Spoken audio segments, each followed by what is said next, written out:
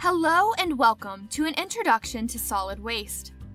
This module is brought to you by the Environmental Compliance Assistance Program, which is part of the Energy and Environment Cabinet. Roadside dumps, like the one pictured, were commonplace back in the 1950s. The Solid Waste Disposal Act of 1965 tried to address growing waste amounts and ensure proper management. The Solid Waste Disposal Act promoted better technology in waste disposal, defined that it was the local agencies that had responsibility over waste, and provided funding. This act is why your city or county, or a company they contract with, picks up your trash and takes it to a local landfill. The Resource Recovery Act of 1970 was an amendment to the Solid Waste Disposal Act that started a push for recycling. Congress felt that the Solid Waste Disposal Act and Resource Recovery Act did not do enough, so the Resource Conservation and Recovery Act was developed in 1976. It deals primarily with hazardous waste, but Section D focuses on solid waste by banning open dumps and developing criteria for landfills. Here is the regulatory definition for solid waste. As you can see, it is a lot more complex than you might have imagined. The whole definition of solid waste basically breaks down to what you see here. The general category of solid waste can be broken into industrial and municipal wastes. Municipal waste can be further broken into household and commercial waste. Keep in mind that this is very generalized.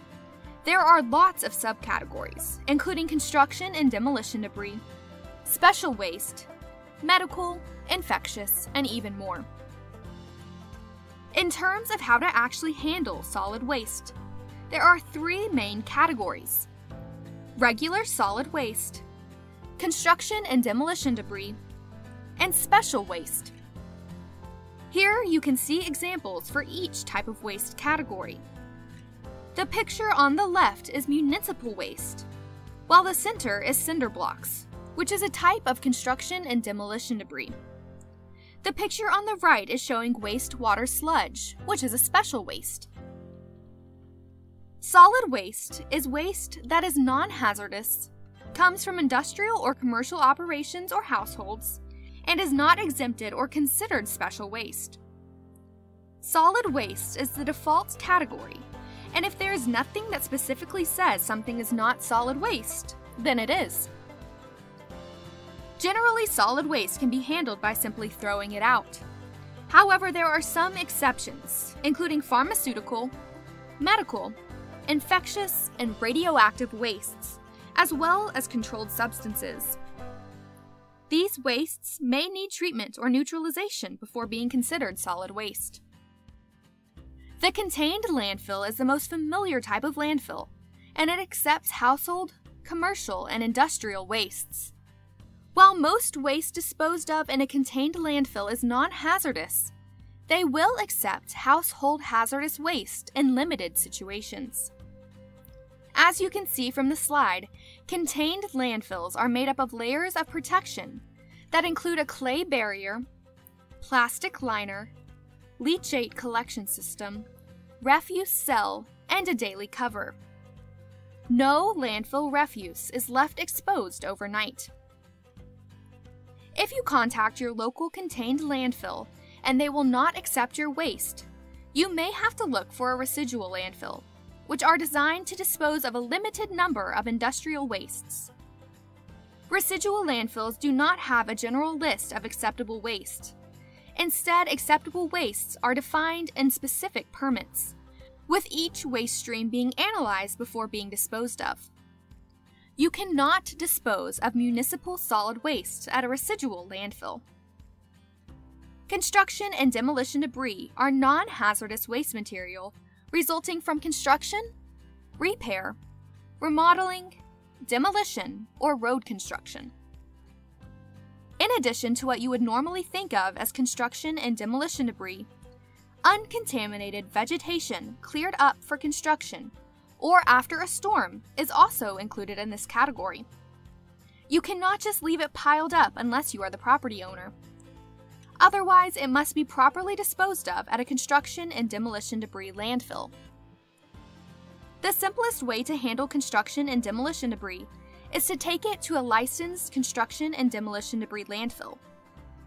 However, a one-time disposal of construction or demolition debris by beneficially reusing the debris as structural fill is permitted without requiring any written permit, as long as it meets the following requirements.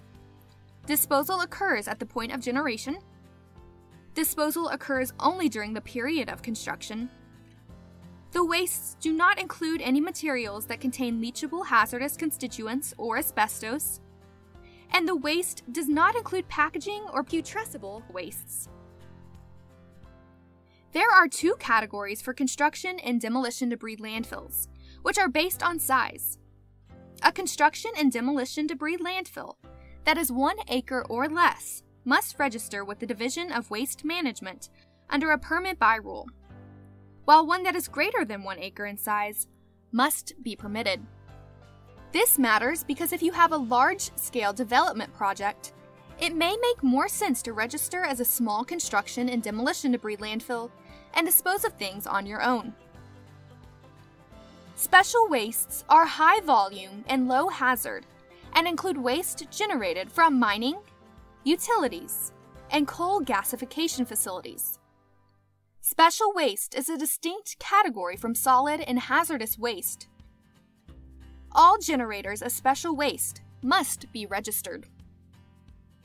Special waste must go to a permitted special waste landfill, which has specifically been designed for special waste.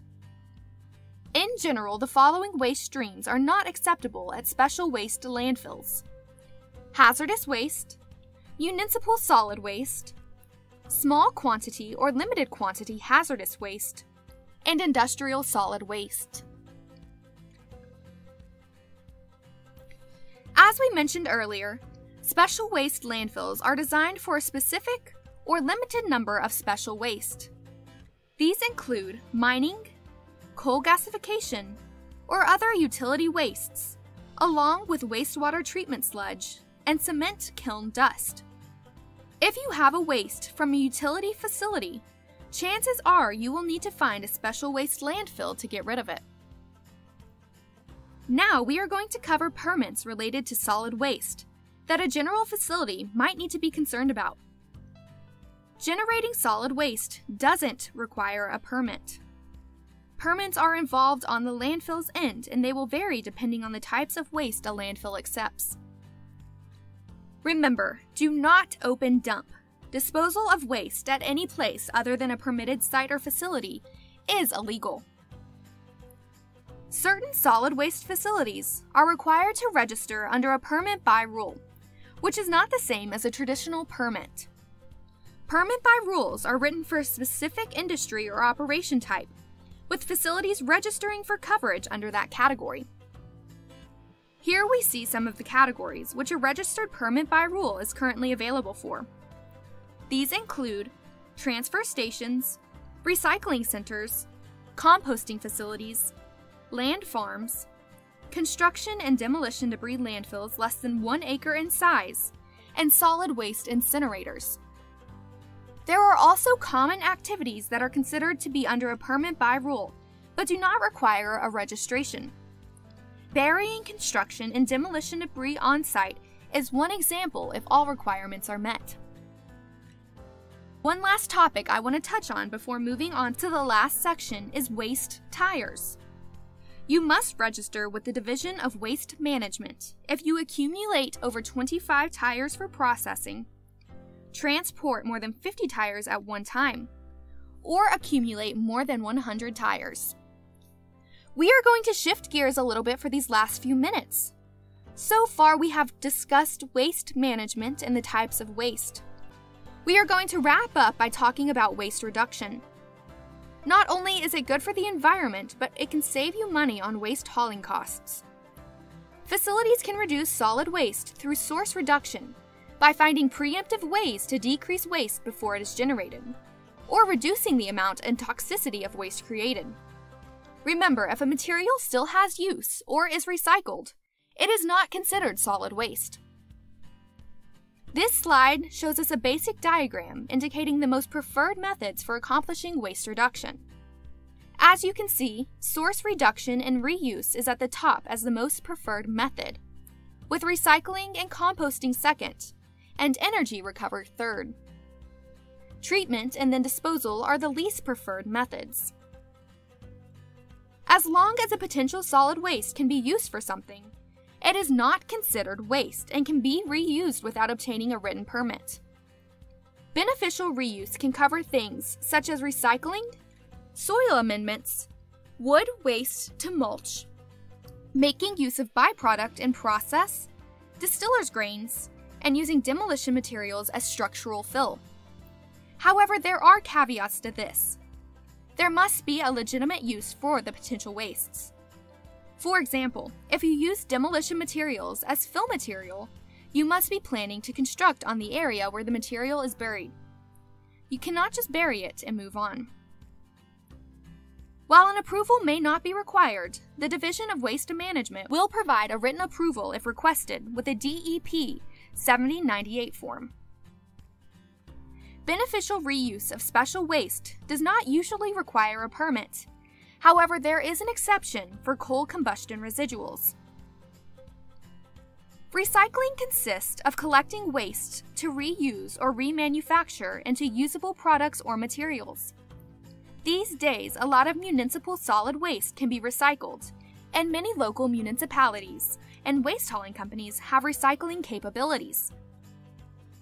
In addition, there are marketplaces developing for sale and transfer of recycled materials.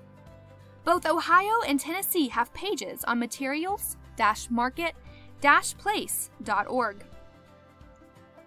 Composting involves allowing decomposition in controlled aerobic conditions. Roughly 70% of waste produced in the United States is compostable, with some examples being paper, food, wood waste, and yard waste. Composted material is commonly used to make mulch and soil amendments. Composting facilities must have a certified operator. If your facility is planning to do any composting, it may be easier to see if a composting facility or hauling company will accept your compostable waste. Here we see a list of useful resources. This concludes today's module. The Environmental Compliance Assistance Program hopes you have enjoyed this presentation, and we encourage you to reach out to us if any further assistance is needed, not only for your waste-related questions, but for any other environmental issues you may need assistance with. Thank you. Have a great day.